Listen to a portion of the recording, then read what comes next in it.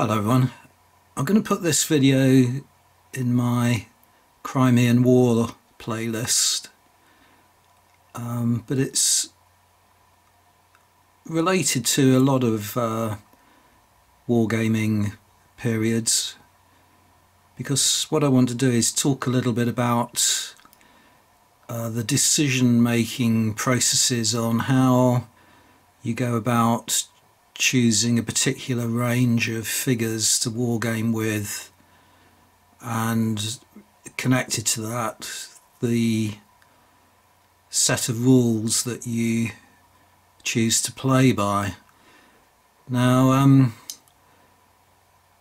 was having a kind of online conversation with Lee Hughes a short while ago on one of his videos, because he was talking about no, actually it might have been on one of my videos. He was talking about getting into the Crimean War, and he was looking at the ranges that are available.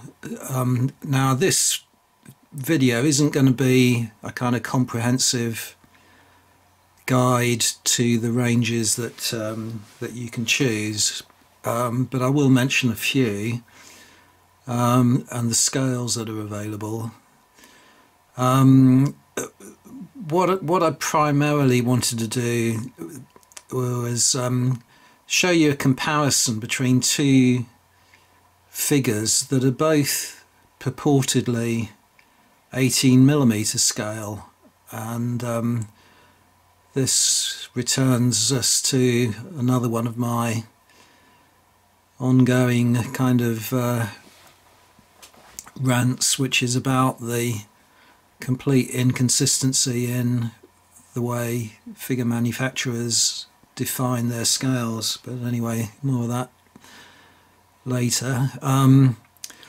Yeah, so basically Lee was looking at starting up a Crimean War project, and it's kind of a topical issue at the moment, because Warlord, although they have had a few Crimean War 28mm figures available for quite some time, they've recently expanded that range, and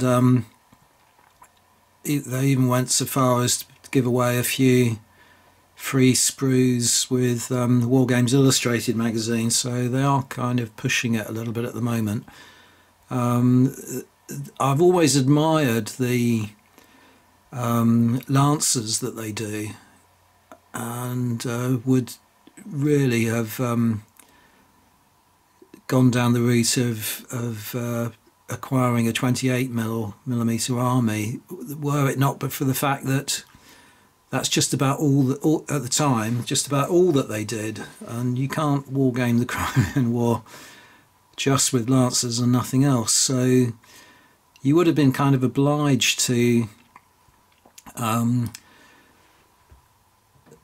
seek out other 28mm scale ranges to build your armies up, and use the lancers in those armies, and then you immediately get into this issue of the scale definitions not necessarily being consistent, and also the style of the sculpts and all kinds of things can be very different, and it does kind of jar with me, really, having armies like that. I mean, I do it, I've been compelled to do it in the past,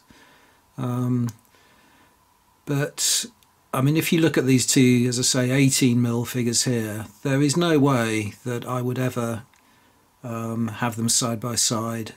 They are just so markedly different in size, and also in the quality of the, not the quality of the sculpt, but the artistic quality, if you like. I mean, the one on the right, which is my preferred range, Eureka, is so much more lively and dynamic and detailed than the one on the left, which is Lancashire Games. But anyway, to get back to, if you're starting off with the Crimean War project, then certainly the widest availability of figures is 28mm. I'm thinking of, I mean, there's now Warlord, but Wargames Foundry have quite a comprehensive range, really nice range, and I've always liked Foundry's figures. And there's a very old range made by Britannia Miniatures. Those, although it's quite a comprehensive range, I'm not very keen on them really. They're a little bit crude. The sort of sculpting is a little bit, as I say, crude and unrealistic. They look a bit sort of squat and things like that, and that gets me onto another point really, that especially when I get on to talking about rules, is that it's really all, a lot is down to a matter of taste as well. I mean, some people prefer old-fashioned kind of styles of model soldiers to play with, and some people prefer the newer, the more sort of modern, realistic poses and sculpts. But it's rather like getting into an argument about whether you prefer tea or coffee, and you know, even if you can agree on which is the better beverage, how many sugars you have in it, and whether you have it black or white, and what blends you get, and all kinds of things like that. You know, so you can get into a similar kind of debate with wargaming ranges and with wargaming rules, and it does tend to kind of get a little bit heated, especially if you're negative about a set of rules. You know, I noticed recently, channel Boots on the Table with Gamer Don, he was quite critical of the new Warlord Games rules SPQR. I think quite justifiably, but he got quite a lot of stick for that, and I've had a similar experience in the past, because I am not a fan of sharp practice, although a lot of people are, and even though I tried to kind of criticise the rules in a perfectly kind of rational way, I didn't just say they're rubbish. I tried to explain why I thought they were rubbish, and got a great many dislikes and so on my video that I put up on it. So it's something that wargamers are very touchy about, but there's definitely an element of fanboyism, I suppose you could call it, where you will get slated if you make disparaging remarks about a range of figures or a set of rules, even if you do it in a completely sort of level-headed kind of manner. So I'm aware that you know, this might be treading on some people's toes. Anyway, just to take you back to this pair of figures here. So there are plenty of 28mm ranges out there. The problem you then get into is that if you're going to play a 28mm scale war game set in the 19th century, so I would include Napoleonics in this, you really have to play on a large table. You can't get away with playing it on a 6-foot by 4 table, unless you are playing some kind of small action or skirmish game. You can't refight the Battle of Waterloo on a 6 by 4 table, and you can't have an encounter of more than a couple of regiments, say, without having it on something larger than that. So the Crimean War is no exception to that. So you're kind of obliged to look at smaller scales. And when I first got into the Crimean War, and was thinking, you have to plan so far in advance. But I was kind of contemplating, well, 28mm, even though there's lots of figures around, I'm not going to have the space to wargame it in 28mm. I'm going to have to go down in scale. And I do like the black powder rules, but they are primarily designed for 28mm, and you will notice if you read them that they recommend, for the scenarios in particular, they recommend table sizes greater than 6 by 4. If you start going down in scale to 20mm or 18mm or 15mm, then it becomes far more reasonable to play on a 6 by 4 table using black powder rules and change the measurement distances from inches into centimetres, and it works fine. It gives you, automatically gives you the required playing surface to reenact some of the scenarios they've got in the back of the book. And there's now been a second edition of black powder out, but the first edition even has a Crimean War scenario. I'm going to talk a little bit more about that later in this video, but it does need a larger than average surface area to play on. So in 15mm, there are a few ranges around. One that I noticed the other day that pointed out to Lee Hughes was rank and file, which seemed to be a kind of adjunct range to Old Glory 15s. And again, don't confuse Old Glory 15s with the 15mm figures that another company called Old Glory sell. They're completely separate. They're completely separate entities. But anyway, rank and file only have a range of British figures for the Crimean War. So again, you've got that similar problem that I was talking about with Warlord games and the Lancers, that you can't just war game with one side. You're going to have to source your other armies from other suppliers, and I'm kind of hard pressed to think of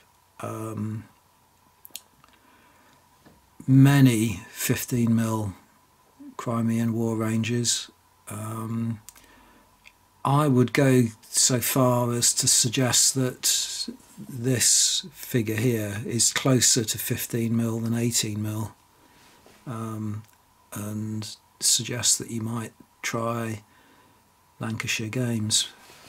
But then you get into this matter of taste, because these two figures are both chasseurs d'Afrique, so they're French light cavalry, and as I say, I just think there's no comparison really between them. And this is a far superior, a more interesting sculpt. So I wouldn't be terribly inspired to paint up many armies that had figures that looked like this, you know, which is another another reason that I went down the route of going with Eureka, in that they have some lovely figures, really lovely figures. You know, another problem being with Lancashire is that this comes in a pack of 4. I think it's £3 or £3.50 for a pack of 4. They're all identical. The Eureka range has 3 different styles.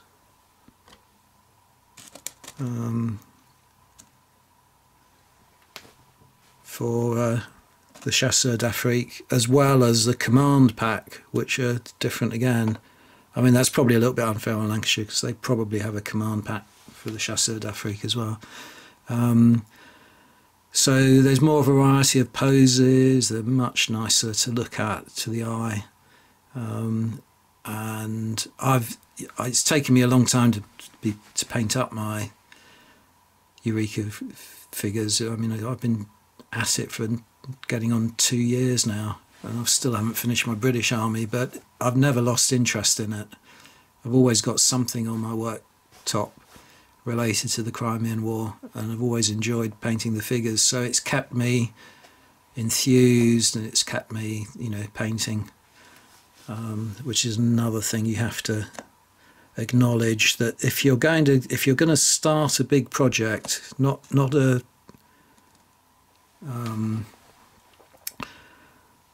not something that's just going to be a skirmish tabletop game, something that's going to require a lot of figures. You need to be able to cope with that possible kind of weariness that you get, and having nice figures to paint is a way of compensating for that fatigue.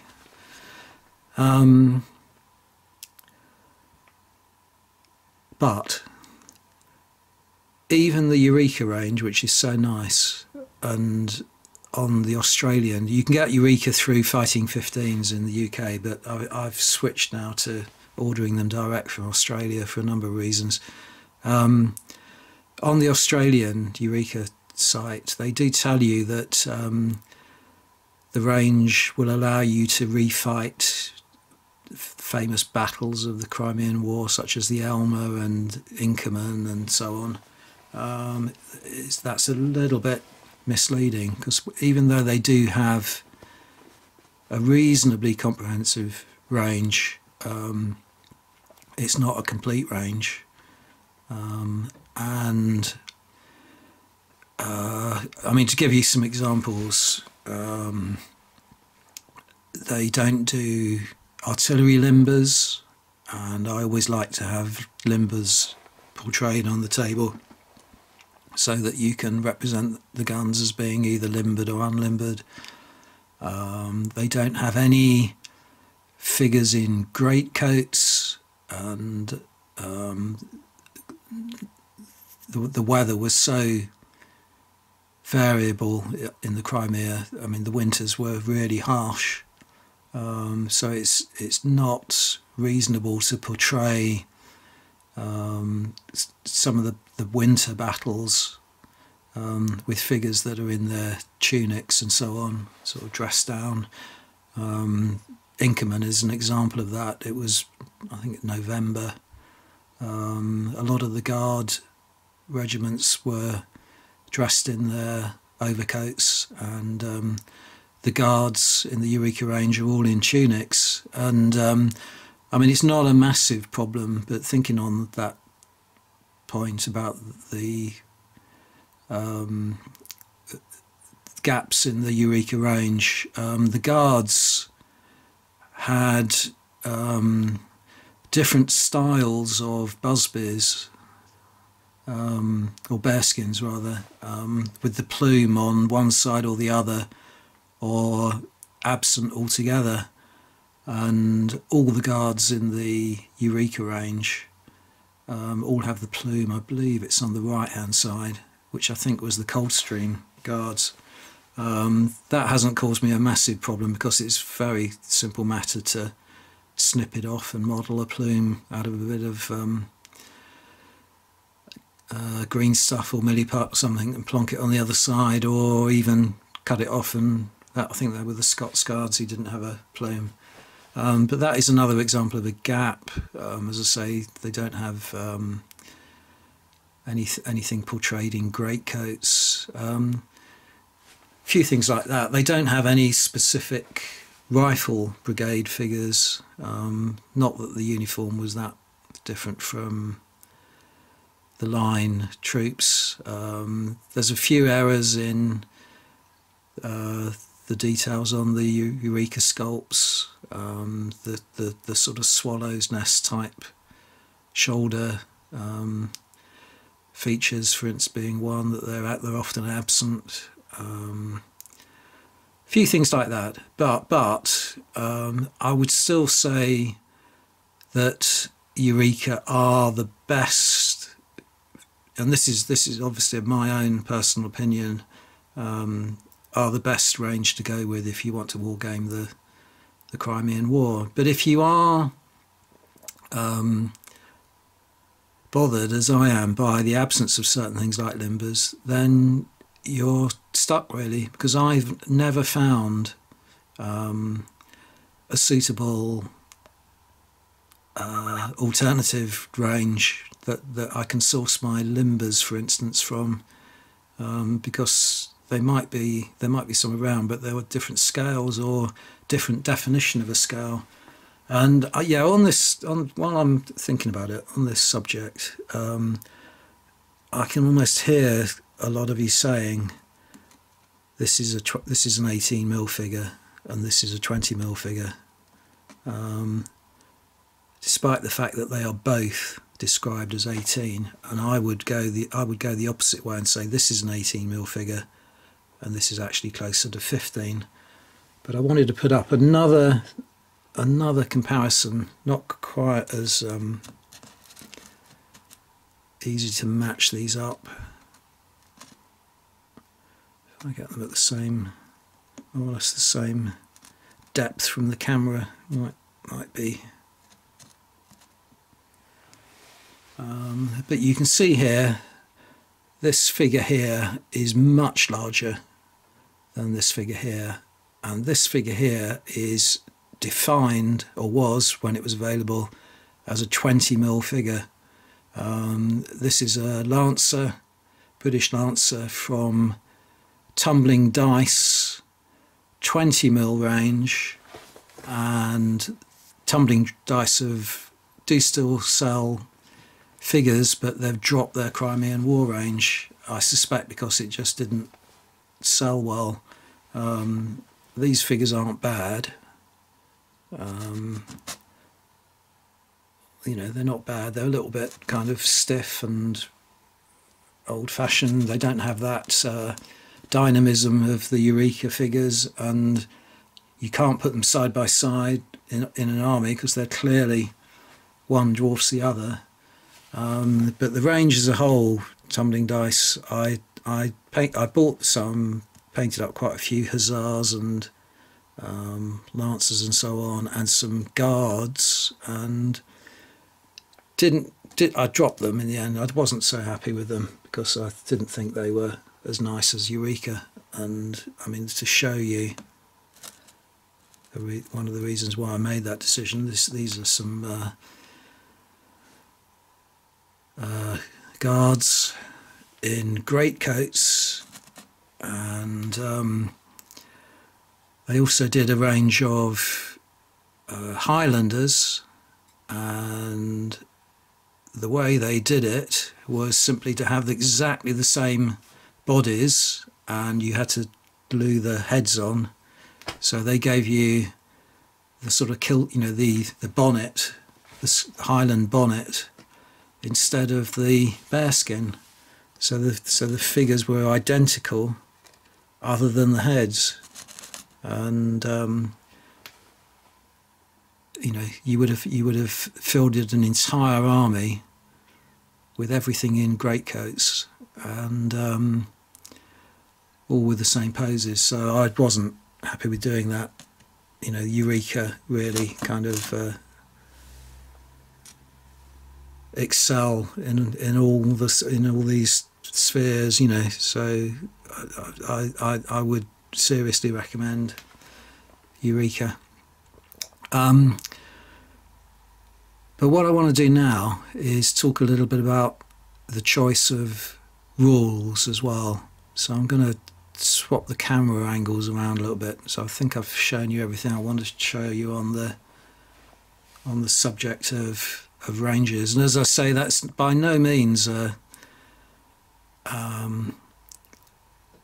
comprehensive guide to the availability of Crimean War figures, but it rather a kind of description of the kind of thought processes that you need to make unless you're going to go down a sort of dead end, a bit like I went down a dead end with these figures. You know, to help you avoid that, you've got to make a lot of planning decisions before you make any purchases. But anyway, so onto the rules, which is linked into that. Right then, so I'm a fan of black powder. It's not everyone's cup of tea, and I deliberately use that expression because, as I said earlier, talking about sets of rules is, you know, it's a sort of similar kind of discussion as to discussing what your favourite beverage is. Some people like tea, some like coffee, some like sugar, some like milk. You know, there's not going to be a universal definition of what a good set of rules is or what an enjoyable set of rules is, and different people come at it from different angles. I've always enjoyed black powder. I know some people intensely dislike it. A friend of mine at the wargaming club that I used to go to, I still meet quite regularly, have conversations with him, hardly ever goes near black powder. He just refuses to play it now. I did persuade him to join in a game, an American Civil War game, once using my figures, and he was perfectly you know, sort of sporting about it, and didn't complain or anything like that. But after the game, you know, he just said he didn't really think the rules were for him, and the reason he gave was kind of interesting in a way. And what an example he gave: he was playing the Confederates, and the Confederate kind of advance just stalled in the middle of the table because he kept failing his order dice rolls. And, you know, he remarked at the end of the game that would just never have happened because the Confederates were so you know, sort of pumped up when they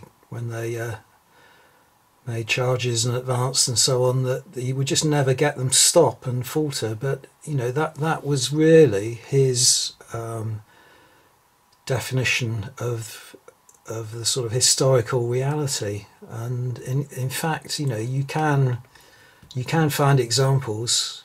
I mean, Pickett's charge, the famous you know, the iconic Confederate charge at the Battle of Gettysburg. You know, everyone portrays it as a kind of where the sort of brigade was just broken. It just reached the stone wall. It reached the Union lines so depleted that it just completely ran out of steam. But the sort of battlefield archaeology that's been done since that time shows that most of the casualties were lost at the fence that sort of ran alongside the Emmetsburg Road, and the charge actually sort of you know, the majority of the forces actually stopped at the road and never climbed over the fence because the weight of fire was so heavy, and every time they tried to, you know, knock the railings down, knock the rails down, and get through the fence or get over the fence, they were just sort of shot to pieces. And that was where the majority of the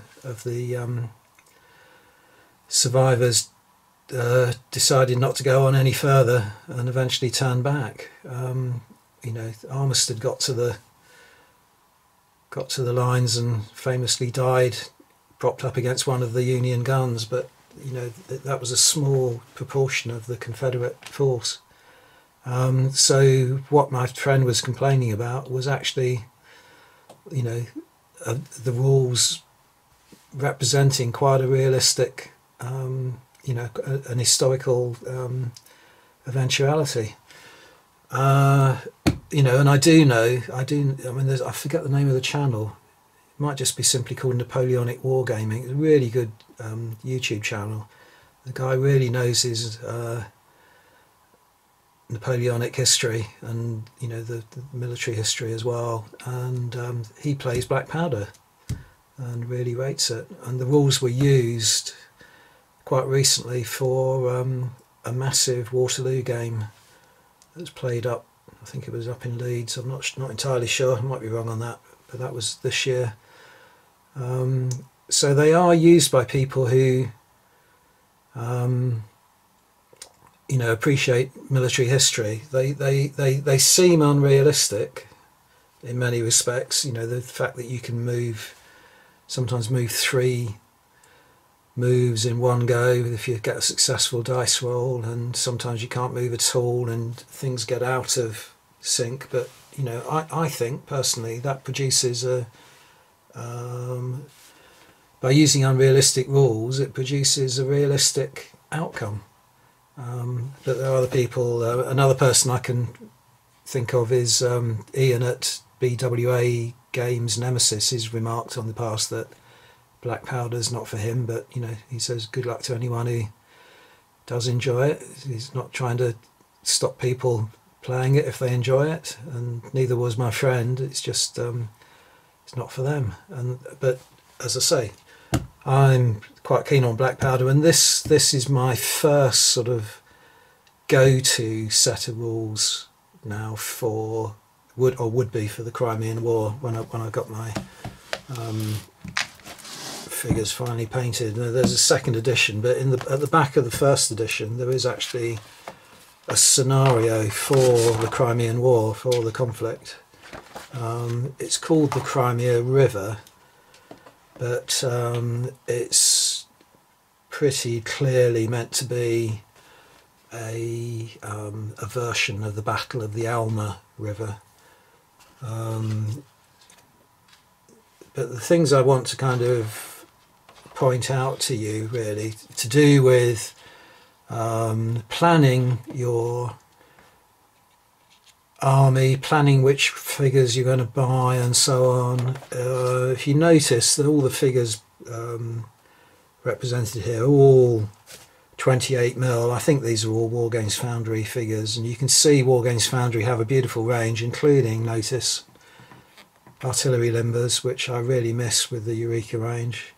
So you could build up a complete army using Foundry figures, but they're 28mm, and if you notice here, I don't know if you can read that, the distance the camera's at, but the table is 9 foot by 5 feet with the Alma River running along the full length. So you need a big table, you need a lot of playing space.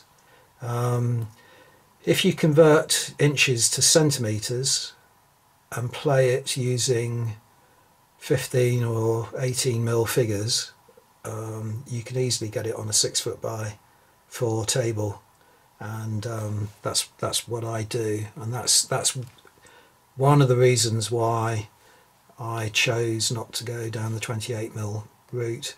It's needing a large table. that is one of the things I will say about black powder, which is played at clubs a lot. You tend to get people playing it, you know, two people playing against one another on 6 foot by 4 tables, and to me that's one thing that I definitely don't enjoy. I've played it on even on a 6 foot square table once. I played it, and it was just a ridiculous game. The enemy forces were over my side of the table virtually in the first move, and you know, it just wasn't an enjoyable game. Just couldn't get off. I couldn't get off my start line, basically. Never. I didn't enjoy the game. It has to be. You have to have a large playing surface. So that's a bit like saying, you know, both I and my opponent both enjoy a cup of tea, but one enjoys lots of sugar and the other prefers sweetener or something like that. You know, it's a similar kind of argument. Playing black powder on a small surface area isn't for me. However, as I said when I was talking about the ranges, if you're going to select a set of rules like Sharp Practice or something like that, you can play it on 6 foot by 4 table because it's a much smaller scale game. It's more like a small unit encounter or a skirmish game. So choosing your set of rules is part and parcel of the initial kind of processes of deciding what figures you're going to buy as well. Because if you're going to play rules that are limited in scope, then you can purchase a range that's limited in scope as well. Because you don't need to, you know, necessarily find all the correct, you know, figures for an entire army. And if you look at the orders of battle here, you know, most of this you can find in the Eureka range, apart from the limbers for the guns, I think, and the guards, as I was saying, the Coldstream guards. I think it's the Coldstream guards, you know, are correct with the plume on the right side, but the Grenadier guards have it on the opposite side, or vice versa. I can't remember exactly now. But all these other units, apart from the Rifle Brigade as well, I've just used ordinary line infantry for the Rifle Brigade, which is on here somewhere. Can't find it now. Anyway, yeah, so choice of rules, you know, it is part and parcel of that planning at the very beginning. It's really important to plan the course of, you know, how you're going to build the army up and what you're going to play before you get going, if possible. Don't just say, oh, lovely shiny new figures, you know, like those Warlord Games figures, because you're never going to be able to do very much with them until they extend the range a lot further. But you may have heard me talking in the past on the videos I put up showing my progress with the Crimean War figures, is that I am basing them for a set of rules called Age of Valour. Now that is perfectly possible to do, because in Black Powder there isn't really a predetermined basing standard. As long as both sides are based in the same way, doesn't matter. They suggest basing them in 28mm figures, having 4 foot figures on a 4 centimetre square base, and cavalry 2 figures on a 5 centimetre square base, I think it is. But you know, that's just a suggestion. They're not insisting that you base it in that way. So I have based all my figures for a set of rules called Age of Valour.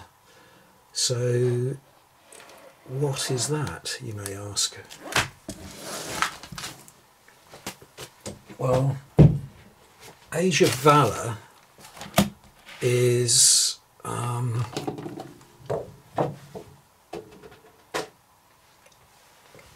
extension of a set of rules called the Age of Eagles, and the Age of Eagles themselves are a set of rules for the Napoleonic Wars which are based very closely on the American Civil War rules Fire and Fury, which I enjoy. This is the brigade level, I believe, rather than the regimental level Fire and Fury rules that came out later. And they're very similar set of rules, copy a lot of the same mechanisms, but they are by a different, Age of Eagles is by a different author, Colonel Bill Gray. And my friend that I was telling you about earlier, who doesn't like black powder, plays a lot of 15mm Napoleonics, and this is his go-to set of rules for 15mm Napoleonics. And I've played some games, or at least one game of Napoleonic figures with him using his figures, and they are good. They are a really good set of rules. The problem with them being that they are much grander scale than, say, black powder, which I'm going to give you an example of in a moment, because I don't want to sort of linger too long on the Napoleonic set of rules. What I want to show you is that Colonel Bill Gray has also brought out a lot of supplements for conflicts in the 19th century and the early part of the 20th century. So he has got rules, and they are called Age of Valor. The whole lot are called the Age of Valor, but he's got supplements for the Crimean War, for the Russo-Turkish War, for the Russo-Japanese War, for the Austro-German War. Forget what it's called. Was it the 6 Weeks War? I think it might have been called the 6 Weeks War. For the battles that took place in Italy, the wars of liberation in Italy, and so on. There's an awful lot. You can't buy the Age of Valor as a hard copy, but you have to buy it as a digital download. Something I'm not particularly keen on, but you know, it's the only way I have of obtaining those rules. And I want to sort of try and record, because they're digital and they're on my laptop, I'm going to try and record a video off of my screen. Never done this before, using PowerPoint rather than pointing my video camera at the screen. So excuse me if this goes wrong, or if I sound as though I'm talking at you from a bit of a distance, because I've just had to move to my laptop here. If I can get this going, then hopefully I'll be able to edit this in a moment. Right, okay, so here we are then. This is the Crimean War supplement for the Age of Valor, and you can see he's used a lot of public domain images. I believe this is probably part of the panorama that's in Sevastopol itself. There's a few kind of oddities about it. All the pages are headed L'Armée Française. They are in they are in the Age of Eagles book as well, and I might go back to the Age of Eagles book in a moment and show you something in there.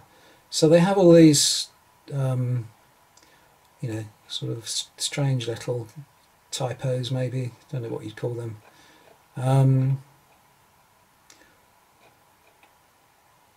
But here it is. I'll just show you. I'm not going to show you the whole thing because I suppose there's a risk of copyright kind of infringements if I give you too much information in here. But you can see the table of contents, and they actually give you the scenarios. They give you are the historic battles. So as I was saying a moment ago about the Age of Eagles, this is on a much bigger scale. I mean, the reason I hesitated a moment ago was I opened a page of the Age of Eagles and it had the Battle of Austerlitz. Now, this is kind of what happens when you begin a project. You immediately want to wargame really large-scale battles. You know, the classic being everybody's sort of like intends to refight the Battle of Waterloo if they wargame Napoleonic period. It's something that you have to, you know, spend years kind of working towards. It's not something you can automatically, you know, reach at the drop of a hat. So they've got 3 battles in here: Inkham and Alma, and the Battle of the Tractier Bridge, which was sort of later on in the war, but an interesting battle nonetheless. But they haven't got Balaclava, notice, which you know, maybe they only had room for 3, and decided Tractier Bridge was a little bit more doable. And here you've got other Age of Valor expansion modules that you can purchase. If you buy, I forget that there's an offer. If you buy 5, then you can get them all for, you know, you can get the remainder for free. But I didn't want to sort of buy everything, so I just got the Crimean War one, which you're looking at the moment. I also bought,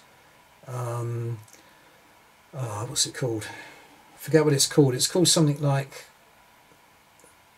no, forget. But it includes the Russo-Turkish War and the Russo-Japanese War, because I also wargamed the Russo-Japanese War, so I wanted to get that. And it's a really good supplement, but I think I'm going to stick to as close as I can to the Crimean War for this video, so it's going to go on long enough as it is. Yeah, this is from the Sevastopol panorama, definitely, because it says so. So nicely illustrated. It tells you a little bit more about it before you get into the rules proper. But I want to jump straight to the Battle of the Alma, here we go, and show you the kind of level of detail and the irony that this is now intended to be played with 15mm figures, and the table top tells you somewhere.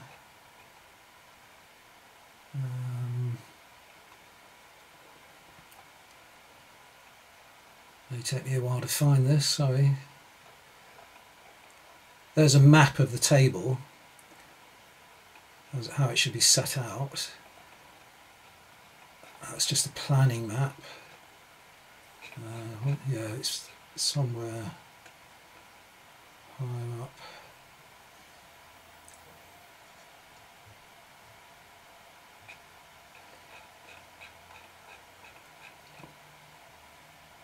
Yeah, well, there we go. The gaming table is 8 feet wide and 6 foot deep. So even in 15mm, this is a massive table. And if you remember what the order of battle was like for black powder for that Crimea River, really all they were showing you, all they had was a tiny part of this battlefield. They were looking more or less at this area here. And down the bottom, of course, you've got the French forces, which aren't included in the black powder because the French played an important part at the Battle of the Alma as well. So you're immediately taken back to that,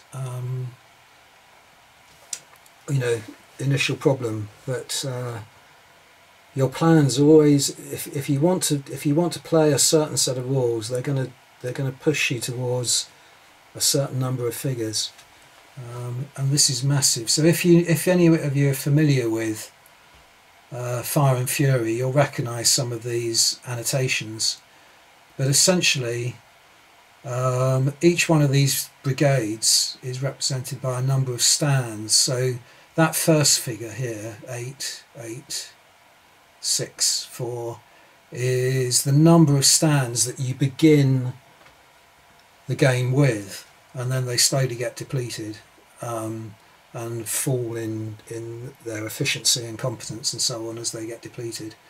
But if you think that there's about 4 figures on a stand and you need 8 stands for one brigade there, that's 32 figures.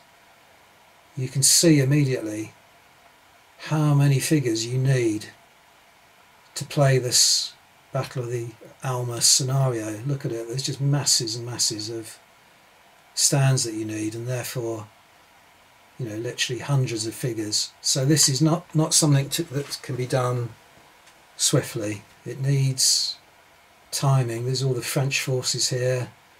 Here we go with the Russian forces, you know, 12 stands for hussars there. You know, it's enormous. It's the Battle of the Inkerman there, so we won't go on to that. But I just wanted to show you that and show you the level of detail of Age of Valor, because it is it is a superb way of reenacting historical battles, whether you're interested in you know, Age of Eagles and the Napoleonic period, refighting historical battles, or later conflicts of the 19th and early 20th century. But look at all the scenery you need. Let me show you a map. I don't know whether I can get to it quickly. For the Battle of, here we go, it'll be on here, the Battle of Inkerman. You've got parts of Sevastopol and the Battle of Inkerman, you know, the harbour, the siege lines, the outer defences such as the Malakoff, that's because some of the forces emerged from the defensive area of Sevastopol, whereas others came from outside the city around this way. And all the fighting took place in this sort of right wing of the Allied armies here, in very kind of difficult terrain, lots of ravines and hills and so on, and in fog as well, to add to the confusion. And lots of scenery. Inkerman ruins are actually, I believe they're medieval or Venetian castle of some kind, so you need some very specific types of buildings to add into it. Anyway, I said I wasn't going to talk about the Battle of Inkerman. Yeah, so really I want to go back to the table now, so I'll end that.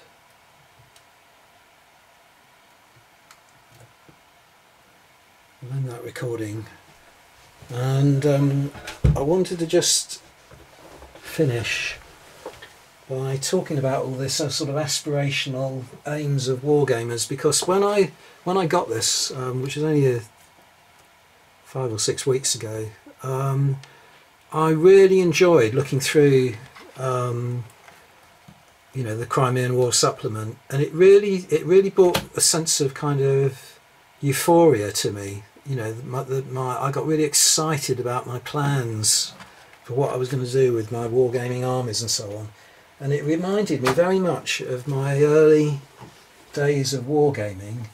And I showed you this set of rules some time ago, not some time ago, some weeks ago, the air-fixed rules from Napoleonic wargaming, which I began with. But about that same time, this set of rules came out called Empire, and I can remember, I used to just sort of, dream over this set of rules, and even then I knew there was absolutely no possibility that I was ever going to get all my figures up to a certain size to be able to play this game, which is absolutely colossal. But it gave, it gave me a sort of similar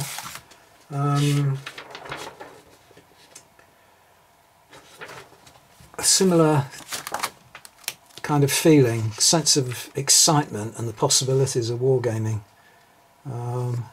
So I just thought I'd get that out and remark on it.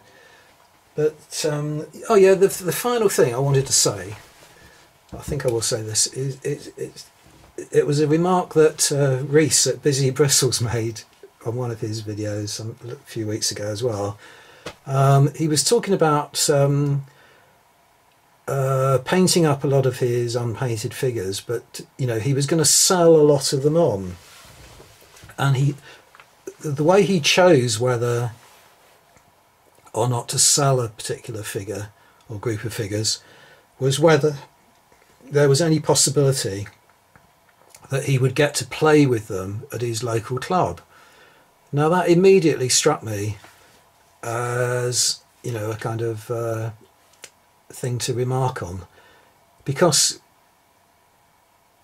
the games that are played at clubs tend to be the sort of ones that are easy to pick up and and play, where you don't need a vast number of figures to get going, where the rules are fairly simple, and where there's a kind of mutual and a sort of common denominators excuse me so that people, there's a general consensus that they are all going to play a set of rules like Black Powder, for instance. So what that means is, or you would think it would mean, is that if no one is aware of a set of rules like the Age of Eagles, they are all going to settle on these much easier to kind of grasp rules like Black Powder and Sharp Practice. They're more likely to play Sharp Practice because it requires fewer figures to have a decent game, and you're not only stuck therefore into a set of rules, but you're stuck into a particular period, because he's getting rid of all his, I forget which ones he was getting rid of. I think it was the Afghan War, Second Afghan War, something like that he was selling on. And I think there's a great danger in that. Another good example is the Osprey rules. There are dozens of them now. They are so kind of it's almost like fast food. You can buy them, they don't take long to read, you don't need many figures, and off you go. But there's no longevity in them. People very quickly move on to the next kind of release, and they drop them really quickly. Whereas something like the Age of Eagles, you've had to invest a lot of time in it. You're never going to sort of surrender the figures that you've painted up for it. You're never going to kind of give up on your dream. So which is the more likely to survive in the long term? Is it Black Powder or is it Age of Eagles? I have a feeling that, especially with YouTube and the internet and this sort of volatility and connectivity between people now, that wargamers, are in contact all over the world now, not just down at their local club. That this is like a kind of, Black Powder's a bit like a sort of forest fire spreading really quickly, but equally, it can burn out. whereas Age of Eagles is more like a hermit living in a cottage in the in the forest, just stoking his own kitchen fire, and you keep it burning for years. And maybe, although I might appear to be the dinosaur about to go extinct, maybe in another 10-15 years time, rules like black powder may not be around, bolt action may not be around, and if you think that's improbable, just remember what happened to Warhammer Ancients. It just suddenly disappeared, along with all the other Warhammer historical games, like Trafalgar and the Western Wars. I forget what they were called. They all just disappeared, or Games Workshop pulled the plug on them. It's far more volatile and can happen far more quickly, because the company will recognise that there isn't any commercial viability in it any longer, and just decide to drop it. So anyway, the message, long video, sorry, but the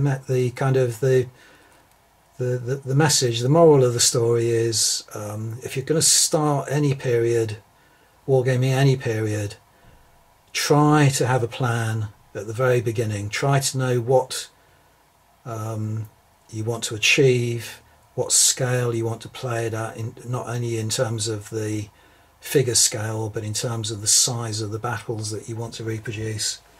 And look at what's available, look what rules are out there, look what figure ranges are out there, and so on. And try, I know it's so tempting, just to go out and buy everything you think you may need, and build up a massive mountain right at the beginning, and then never get to get it painted. And I am guilty of that, as you've seen. I've got loads of unpainted armies where things have fizzled out. But my Crimean War isn't one of those. I've managed to keep it going. Yeah, so that's it. So plan ahead, and also you can plan it so that you can switch your strategy. So you can plan, say the Napoleonics, you can plan it so your first goal is to be able to play a game of sharp practice, and then your second goal might be that you want to transition on to black powder, and then maybe in the distant future you might be considering playing a game like Age of Eagles, on a massive scale. But you've got to plan it carefully. Right, that's it. Thanks very much for watching, everyone. Bye for now.